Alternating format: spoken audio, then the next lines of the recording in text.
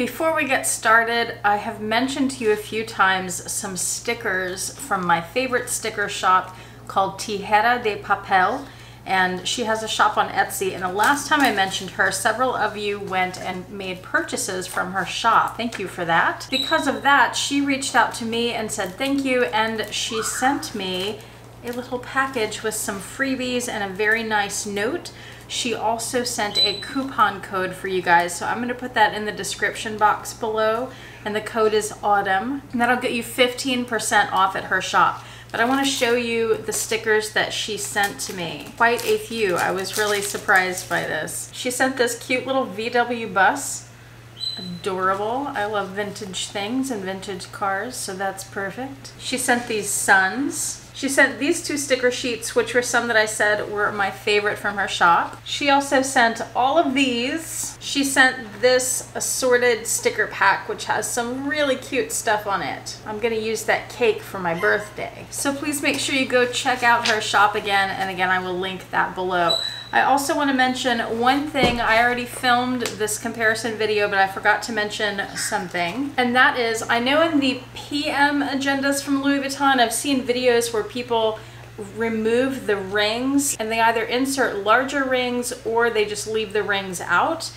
And I just want to let you know about that. I don't know if the rings in the GM are easily removable without damaging the piece. I feel like I tried to remove them before and maybe it did damage it, but just letting you know that that might be a possibility of another way to use the GM agenda. All right, let's get to the comparison.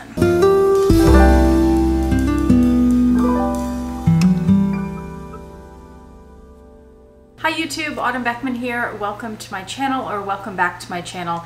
My channel is all about luxury on a budget, so if you're into that sort of thing, please make sure you subscribe, click the bell notification icon to be notified when I post new videos, and be sure to like the videos that you enjoy. Today I have a comparison, this was requested by a few people, comparison between my Louis Vuitton Agenda GM and my Louis Vuitton Desk Agenda.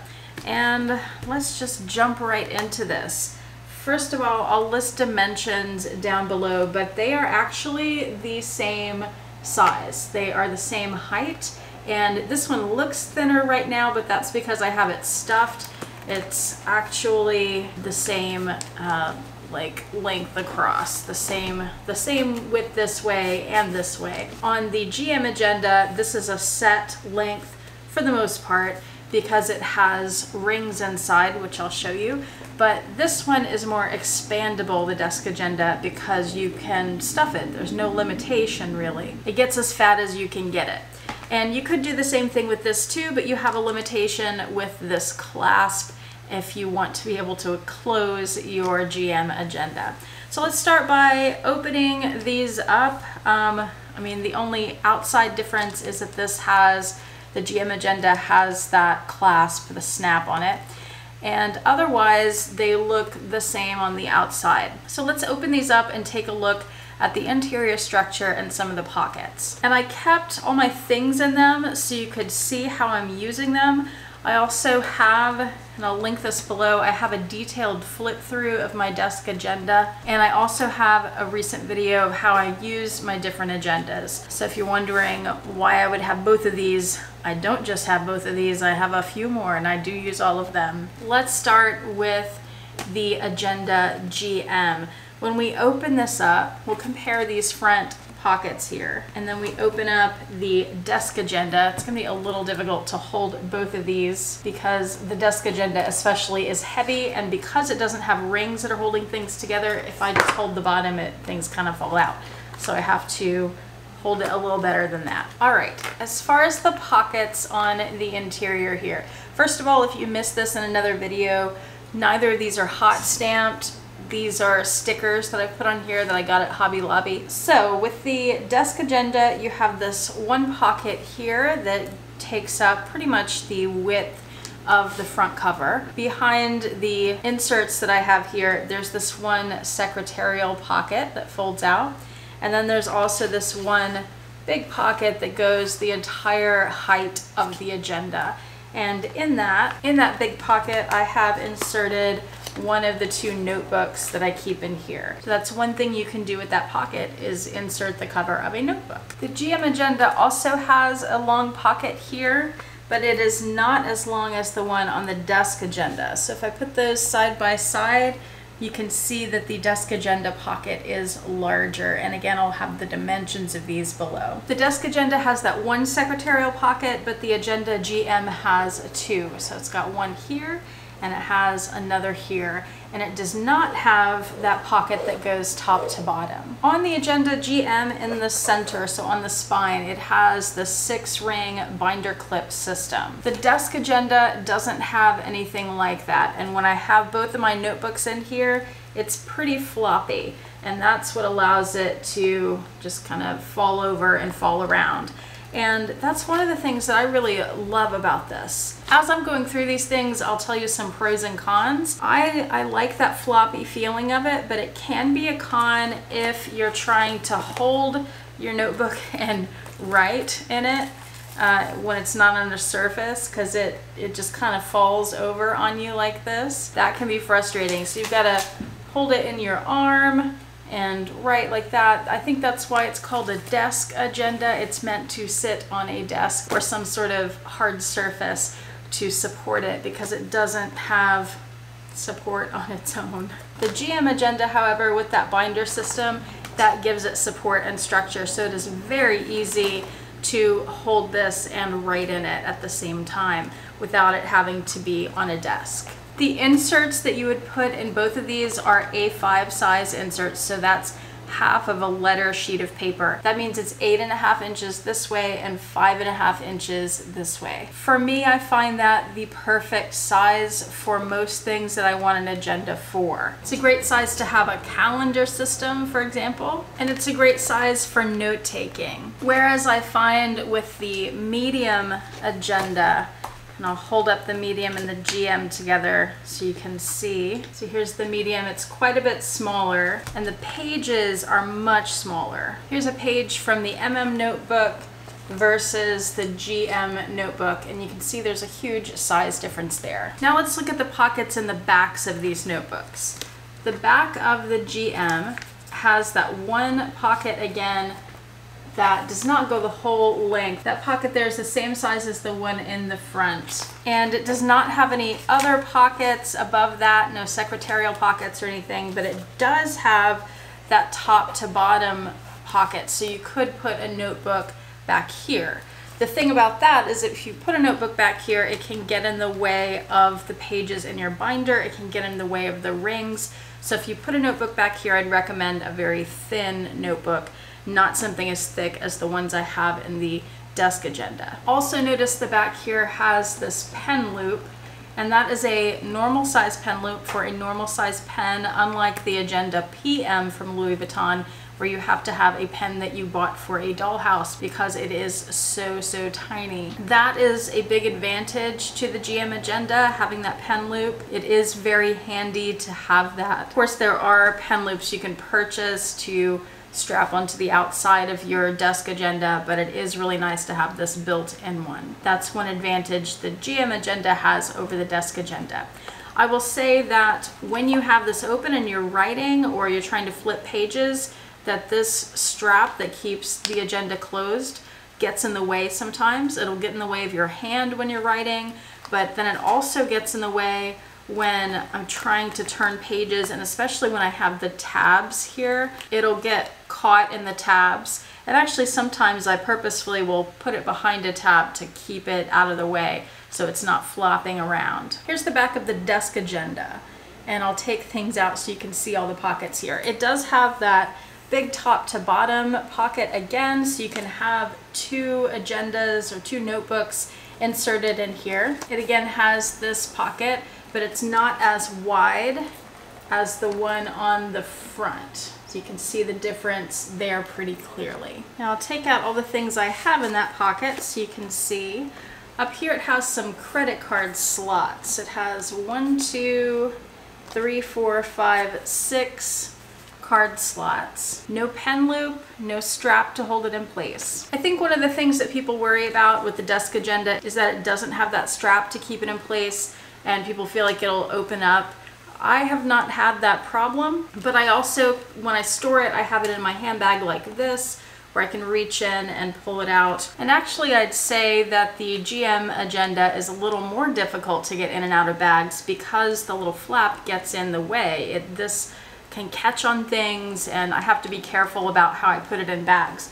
What I usually do is put the Agenda on that side where the flap is to keep it in place, and then put these down into a bag together so it's protected. It's heavy and a lot of paper and bulky. For the pen loop, there are some elastic pieces I've seen that wrap around the front cover that have a little loop where you have your pen on the outside. I've also seen some elastic pieces that'll wrap around the whole Agenda to keep it together that way, or wrap around this way to keep it together if that's something that's really important to you. Depending on the system you use, you will get some indentations from rings. These, I don't know if it'll show up. I think you can barely see them there. There's some indentations on the front cover from those 6 rings there. And then in the front of this notebook, I have a happy planner, and you can see on the secretarial pocket there are those little indentations already. I've only had this for about 2 months, so that happened pretty quickly. So that's something to be aware of with both of these agendas. I'm also noticing that with both of them, the edges, the top and bottom, will bow out over time. Can you see that? I'm trying to get it to focus there. You see, especially on this, how it's thinner here and then it bows out.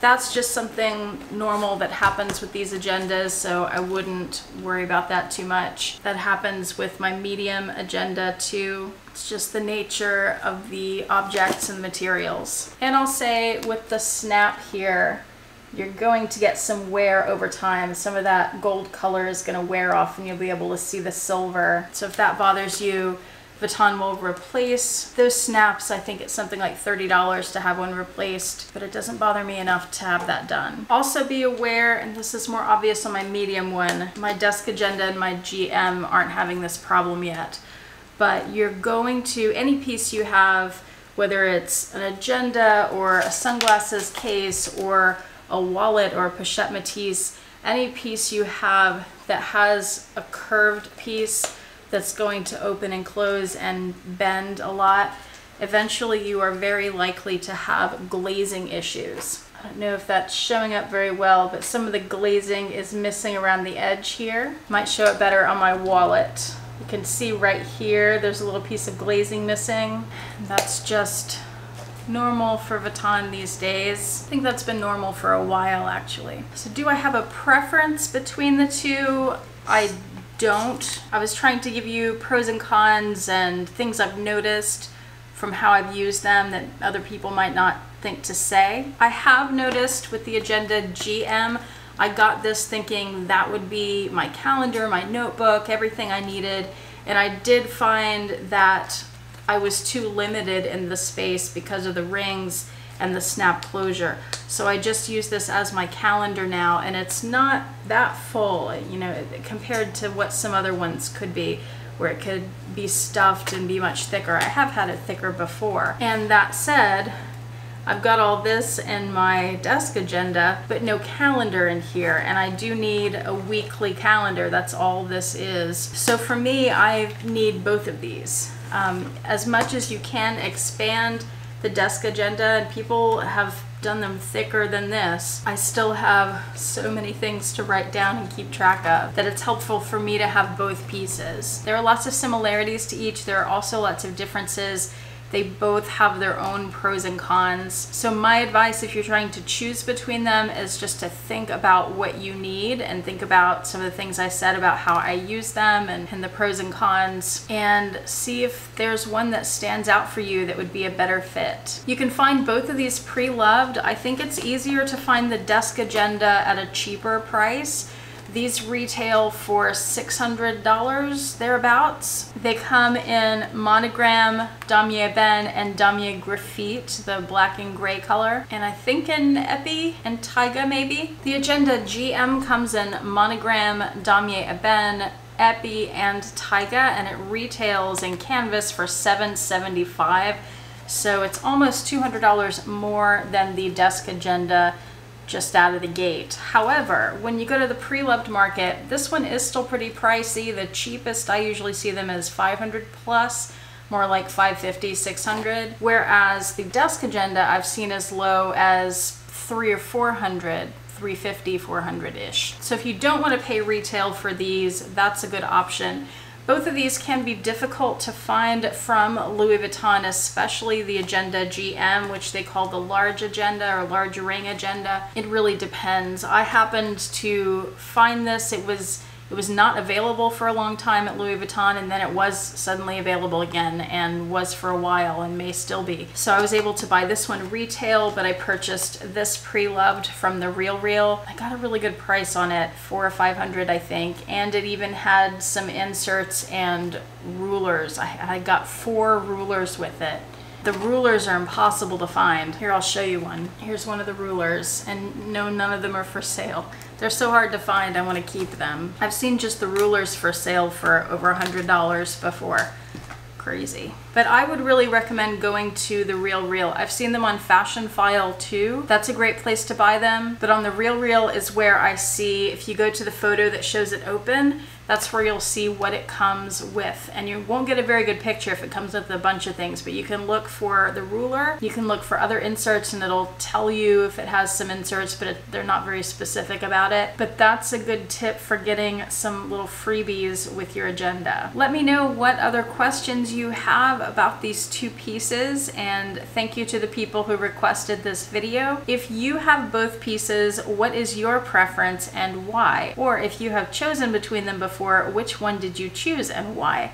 Leave all that in the comment section below to help out other people who are trying to make that decision for themselves. Thanks so much for watching. Have a fantastic day. Bye.